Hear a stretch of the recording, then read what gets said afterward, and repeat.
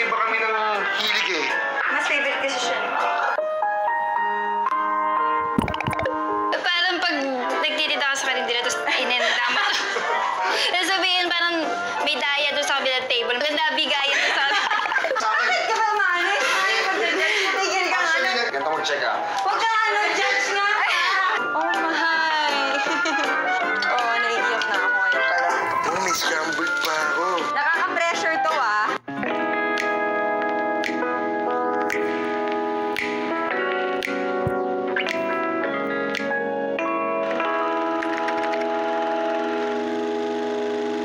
Hello, beautiful people! Welcome back to my channel. We're here at the farm. We're back here. Kasama ko ulit ang ating brother. Hi! Bukod sa other farm errands, ang lagi namin ginagawa dito magluto, kumain, because I think that's our love language, to cook. At kung hindi nyo na itatanong, my brother here is a culinary arts graduate from CCA. So, legit chef. Siya ako chef-chef lang. Hindi ako magluto. Pero, naisipan kong i-challenge siya ngayong araw na to. We will put his knife skills to test. Pero syempre, kailangan natin ng judge. At parang feeling ko yung perfect judge, culinary arts graduate din sana from CCA, kung saan umusbong ang kanilang pagmamahal. Let's call in my sister-in-law, Callie! Kalia, hello! Ano ba, teka muna, ano ba ang importance ng knife skills? Actually, siya yung foundation for me ng cooking. Siyempre, bago ako mapagluto, kailangan may hiwain. Prep muna. Oo, prep talaga. Siya talaga yung foundation. First few months ko ng pag-aaral, kala ko madali. Mahirap. Pero, chinaga ako ng chef ko. Puro kamay ko hinihiwa ko nung una. Anong pinakamahirap na cut? Tournay, oo, grabe. Ano ang tsura na? Yung 7 sides. 7 sides na parang... Potato, football na, yun. Ano? Carrots? Oo, normally, parang nilalagay siya sa mga French cuisine eh. Nahiwa na ba kayo? Daming beses. Yung school namin, expected na nung nurse sa clinic na pupunta kami doon. Later on, tumatagal, 6 months, nakakapag-cut ka na nang nakipag-usap ka. Tuloy-tuloy na. Pero kasi I think yung life skill is also a life skill. Siyempre, tama si James, it's the foundation of cooking. Pero ako, since home cook lang ako, sa malamang, hindi ako tingnan natin, pero tagal mo na rin hindi nag-practice. Oo, tagal na hindi nag-practice. So, kagaya nga nasabi ko kanina, si Bea ang magiging judge namin. We will chop, dice, and julienne vegetables, and we will do eggs 3 ways on the side up, poached and scrambled, and we will do the mother sauce hollandaise. Let's start! Let's go!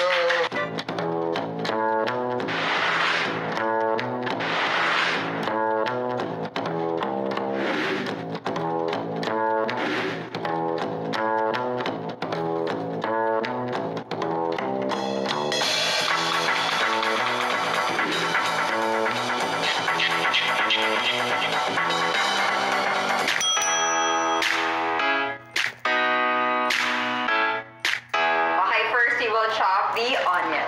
Talagang Bawal mo yan. Malaking onion talaga yung pinuha, madali. Agad-agad. O baka hindi mo pa alam ito gawin Saka tama pala to ha, pag nag-chop kayo, doon nila yung chopping board nila sa ilalim. May basahan or ano. Oo nga. Kasi, Safety first. Safety first. Kasi nakakatakot pag may hawak ka ng knife. Si James, kagaya nito mga sibuyas na to. Sensitive. Balit sibuyas. Nak, chef! Dapat naunahan na lang eh. Walang ganun. Ano ba yun, Talia? Saka may tinatawag kami na klohan pag naghihiwa ka. Siyempre, ayaw mo naman mahiwa yung daliri mo, di ba? So ngayon, pag naghihiwa ka, better na nakaganto yung kamay mo para ito yung tumatama sa Oo knife. nga, dapat nakanan. Klohan, di ba? Para safety, siyempre, laging safety. Ayun ang unang tinuturo sa culinary school. Safety ng mga magiging chef. Oh, nanggano'n. Safety ng mga magiging chef. Oh, hindi ako. Ayan yung chef nyo ah. Ako very careful here. Klohan ka dyan ah. Pwede ka, have you ever considered doing a cooking show? Okay, so parang feeling ko gusto ko dati maging professor ng mga ganyan. Mga madaling subject lang naman. Huwag naman yung mahirap. Bakit ba kayo very competitive kayo ni James sa isa't isa? Parang hindi masyado. Hindi kasi magkaiba kami ng hilig eh. Sabihin na hindi ako arte lang. Si James mas athletic. Ano lang, mas favorite kasi siya.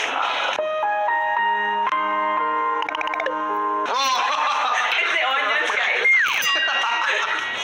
So, I'm the real Bobby talaga. Hindi ako favorite ni Papa.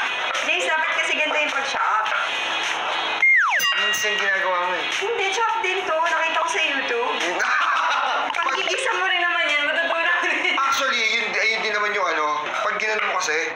considered siguro as a mince na Mince. yan. Oo. Ngayon, sa potato na tayo. Gusto ko yung... I-google na. Ay, ang galing mo, kaya magbalat ng ganyan. Bakit? Dapat pa ganon? Hindi, ako, natatakot ako sa ganyan eh. Bakit? Paano mong ano? May tinatawag na Squid Game pa. May tinatawag na Kuya James, ano specialty dish mo? Specialty ko, parang wala, pero sa cuisine Filipino syempre kasi Asian, most of Asian. Mahilig ako magsisigi. Oo. Kasi syempre, Tsaka I remember before, nung nakatira pa siya sa bahay ko, ang hilig mo magtinapa rice. oo. Actually, mahilig ako sa kahit anong fried rice. Si mama, kung ano yung mood niya kainin, syempre, Tsaka meron silang specialty talaga, yung yema cake. mahilig kasi masama tayo sa gasawa. Parang hirap itong patatas. Sa Ivan, ayaw tayo bigyan ng peeler. Ayaw, no, Miss Akala niya Minchie ata tayo. si... Ano ba naman si Miss Minchie? Gagawa tayo sa harap ko niya. Kasi ako naman, yung siklong, hindi man ako. Ako din, di rin ako magaling. Gusto ko lang magluto na magluto. Baka na magkulat pa kay Ninong Ray. Ninong Ray, alam mo Shout na. out, Ninong Ray. Ninong Ray, alam mo na. Baka gusto mo pumunta dito sa Beati firma. Inaamin ka namin. Ay, Kamusta ka? matigas pa sa... Totoo lang yung pinrovide sa akin knife ni Kuya Ivan. Ako din! Parang ang lambot-lambot. Oh, lumiliko. Kaya po bang iba?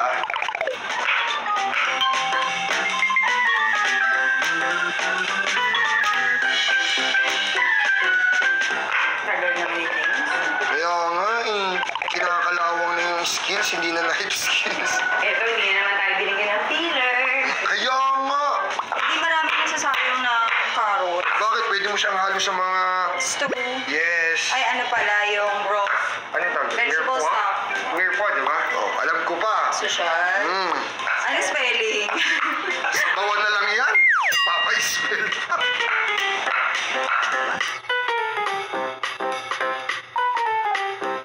Ang daya mo kasi ginawa mo agad na square. Ganito naman talaga siya. Talaga. Daya mo. Ito yung isa sa mga mahirap namin pinapractice. Umu-order ako dati sa Cubao Farmers ng 2 sakong carrots para lang ma-master ko yung hiwang to. Okay, that's not bad. Parang text na yun. Alam mo, isa sa mga nakita kong magaling maghiwa, parang Korean, no? Ano yung pagka-bibimbap ba yan? Di ba sila Yung knife skills nila, same size. in fairness, mas mabagal sa akin. Oo. 42 years later. Eto na po. Konti na lang, guys. Okay. Ready na kami for judging. May we call on our judge, Miss Talia, Chef Cutie ng Iba. Chef Cutie ng Iba. Moment of truth. Malalaman na natin kung ano yung aprobado ni Chef Talia. So, Naiiyak. walang iyakan lang. Fair to fair. Walang kinikilinga. Okay. Sa onion muna po Okay, tayo. sa onion. Dito sa isa, madaming mga hindi uniform na mga hiwa and sizes.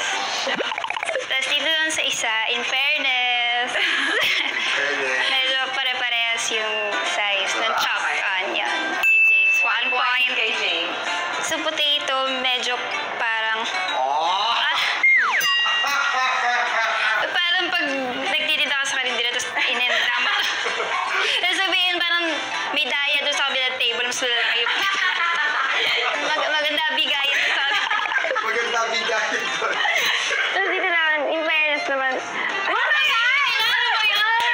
Bias tayo. Alam mo, bias dito nadadaya po ako, mga kaibigan. Hindi naman pagdadaya po ito. Oh, ayan po Yung left po yung akin ha. Dice po yan. Dice. Hindi naman po tayo banlag dito magkaiba po talaga siya. Sa Carrot 5, may Sa laban Carousel, ako. in fairness naman kay ate. May laban ako. Actually, Parang parehas. sa akin, Bakit ka ba manis? Ay, tigil ka nga. Actually, Tinanggal ako na ng lapel. actually, ganda. Kasi ganito mag-check ng Julian eh. Ganito mag-check Huwag kang judge nga. Natutuwa kasi ko. Kasi ganito, hindi. Mamaya mo sabihin yung thoughts mo. Mamaya yung side comments lab, okay? Mamaya ano tayo, may open forum tayo.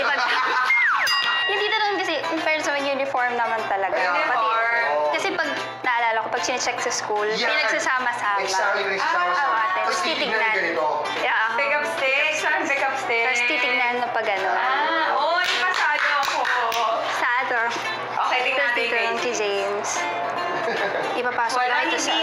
hindi pantay-pantay. Dahil dyan, sige, sa'yo na yung Ako sa carrot kay ate. Ako dahil sa carrots. Pero hindi po dito natatapos ang game dahil gagawa pa tayo ng hindi lang to basta-basta ganito lang yung gagawin natin. Mas iano natin, next level dahil may time limit na 5 minutes na maluto yung 3 eggs. So, yung point, pagbabasihan, time, pressure, yung taste, at syempre, yung plating. So, let's start.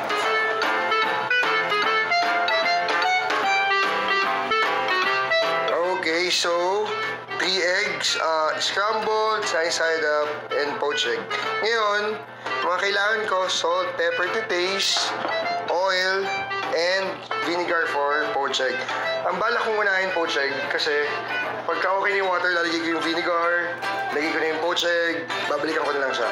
So, lulutuin ko na yung scrambled egg sa sunny side up. So, ayun yung plan ko ngayon. Hindi ko alam how he did. But this is my method. Now it's time for me to do my magic. Char!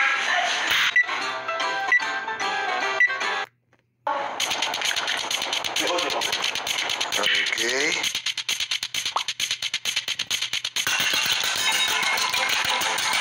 So, prepare lang natin yung scrambled egg natin. Tapos, titignan ko na yung hot water ko. Focus tayo dito, guys. Hirap na. May parami ba to?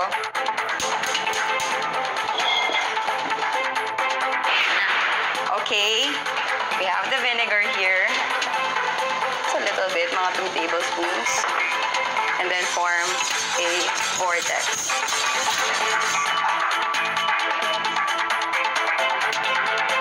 Oh no, this is oil. Oh no, oh no, oh no. Ano siya eh, parang siya pinaganda sa sunny side up. Yung tinuro ko sa akin to, sobrang hindi ko siya magawa. Ang hirap na ng estudyante ako. Tapos later on, habang tumatagal ka sa culinary, may mga technique pala. Yung iba, nagsisircle sila sa water, tapos sa kanila ibabagsak. Okay. Oh my! Ay, sabi ko ba't di siya nagpa-form? Oh my God! Okay, game. My, hindi nakukulo yan. Tsaka paano yun may oil na iba? Sunny side up lang ako. Pag morning, sunny side up lang. Basta yung basa yung yellow, tapos isasabaw mo sa garlic rice, di ba? Actually, tapos na kasi yung poach ko, kaya medyo nag-relax na ako. Medyo delikado lang ito pag ginahon. Yun yung pinaka-delicate dito. Yun yung nakaka-stress sa poach egg. Oh, diya! Tapos na siya.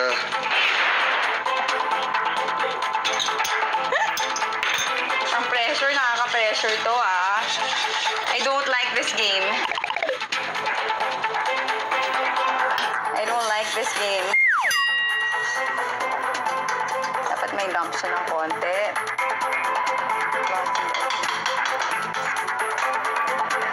Oh no. Nakaka-pressure to ah. Hindi ko nagpa-pressure sa akin yung kusina ng nanay ko eh. Bawal ka magkalat dito eh. Oh, may scrambled pa ako. Ba yan? Hindi man lang nakikisama.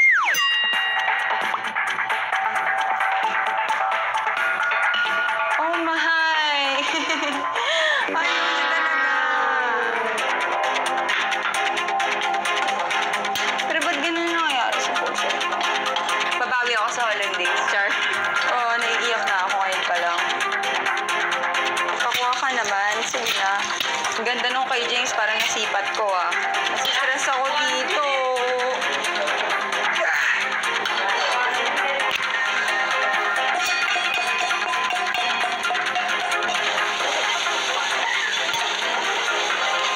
Actually, pag tinuloy yung scrambled sa culinary, alam niyo sa hotel, yung sa mga breakfast na buffet, yung soft, actually ganun talaga yung scrambled. Pero syempre sa ating Pilipino, di ba scrambled natin buo? 20 seconds. Okay. Pasabi pag 10 10 seconds ha. Yun yung mga gusto ko eh. Joke lang.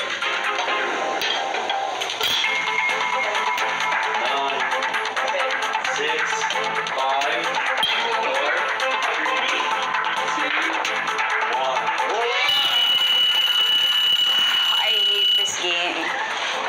Yan na po yung nagawa ko. I have a feeling that I'll lose in this game, but talagang babawi ako sa Hollandaise. Promise you that.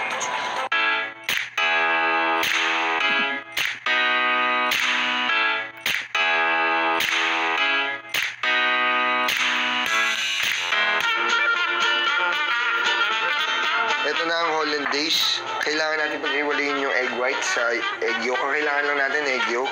Medyo ito yung matrabaho. Malinis naman po yung kamay ko.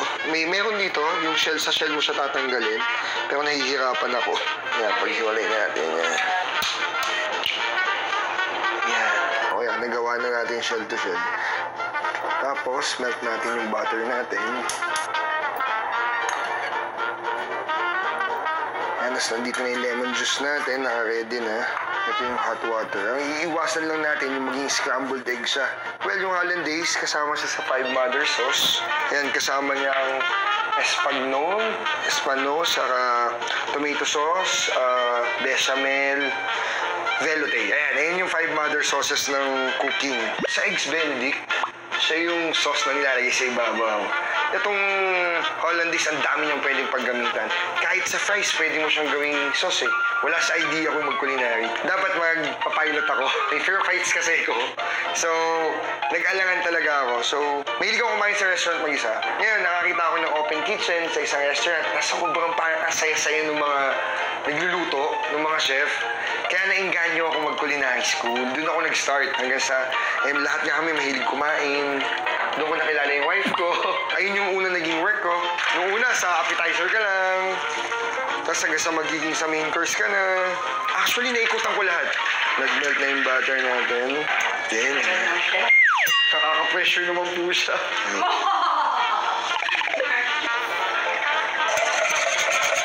Ay, naglalag? Naglalag? Parang di na ako marunong. Oh my God, naglalag! Pressure ka! Ano yung scrambled egg? Kaya nga, nabuo! Ba't ganun? Oh well, I think it's a fail. It's my turn. Sige nga, sige nga.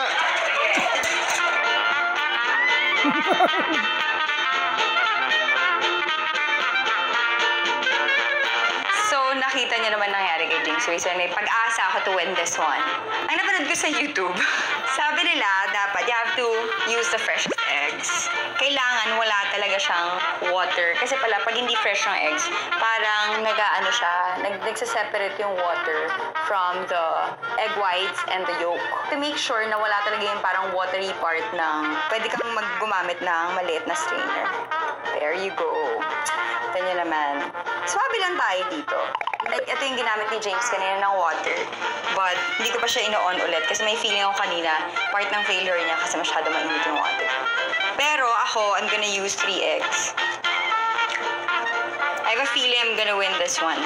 Let's think positive.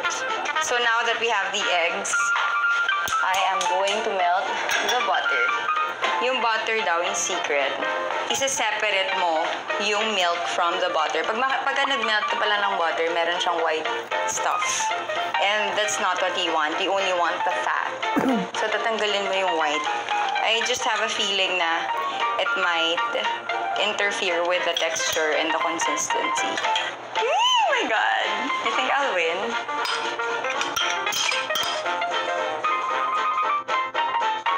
Oh my God. Moment of truth.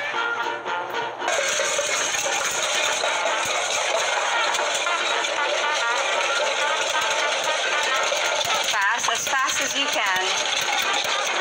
Oh my God, please. Don't give up on me. I think it's done.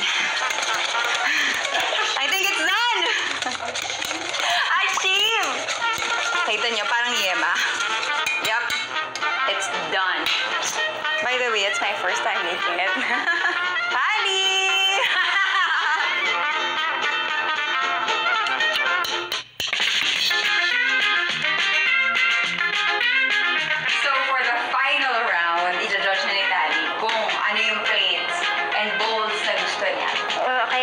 muna po natin yung poached egg. Pag nagja-judge daw po ng poached egg, dapat sa pag-break ng yolk malalaman kung perfect yung luto. Kung runny, gano'n. Ikaw runny yung yolk. Hindi na siya runny. Ay, pero in Pero fairness, runny pa din. Okay, pero mas runny yun. Okay. Okay. Para sa poached egg, this plate, winner 1 point. Sa scrambled eggs, dito parang parehas, parang pantay naman. Though dito, mas marami lang siyang mga egg whites. Dito, ano talaga, fluffy lahat. Pero tingnan, taste natin. Shucks. Wala na namin, hindi na naisip yung flavor na. Magpares ng lasa. Magkapatid mo nga. So, sa scrambled eggs, I think I will go with this plate. Actually, parang parehas din naman siya ng luto. Though, dito nga din, mas runny yung egg yolk. Dito din pala. Ay, pero mas firm siya. Nalagyan ko na ano yan, salt. Nalagyan ka na. Gusto ko itatawa. Gusto ko itatawa. Oh, in fairness, may asin to. Gusto ko itatasin to. So I think it's so obvious. Lahat ang plate na to ang nanalo. Sa egg. Siyempre. Medyo dinugo ako dun sa egg challenge, guys. Paborito yan. Pero in fairness, ang galing mo mag-eggs, ha? Ang ganda na mga, fairness to you, ha? Oo. Pero ewan ko na lang sa holidays, Ayun. ha? Pero proud ako sa'yo. Ang galing. Aaminin ko na po. Ito akin. Ang yung reason niya po kung bakit siya nag-curdle na luto yung itlog is either sobrang init nung bain-marie kanina or sobrang init nung butter. And pwede din pag inuuna yung acid Asin. sa paghalo. Tapos kailangan talagang tuloy-tuloy lang po yung whisk niya. Pati pag ina-add yung butter para mag-emulsify siya slowly para humahalo talaga dun sa egg yolk. Tignan natin. Masarap. Sarap nga. Nanalo ako. Actually, for the first try, sobrang galing nito. First time. Pero sabi nila, dapat daw, Medyo mas runny. mas runny Mas runny. pa. Actually Yung nga. sa spoon, pag yung ginano mo yung spoon, tapos ginano mo siya ng Runny, finger mo, pag Yung iba bumalik nag-add siya, kasi ng water, eh. Kaya I was afraid kanina na baka Mag-curdle. Pero- baka mag-curdle pa, okay na eh. Pero para sa first time, ang galing nito. Sobra. Kasi ako yung estudyante ako, lagi ako naiiwanan sa class para dito. Hi, Chef Timothy. Sorry.